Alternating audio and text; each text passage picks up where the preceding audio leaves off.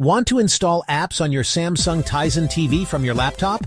Let's enable developer mode in just 60 seconds. Power on your Samsung Smart TV. Open apps.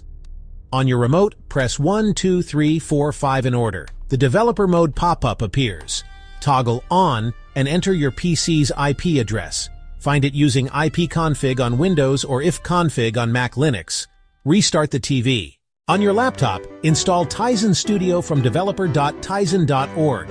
Open terminal command prompt and type, if successful type. Your TV should now be listed.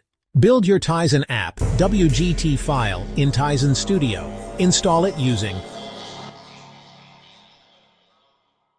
Done! Your app is now on your Samsung Tizen TV. Like and subscribe for more Tizen TV dev tips. Let me know if you have any questions in the comments.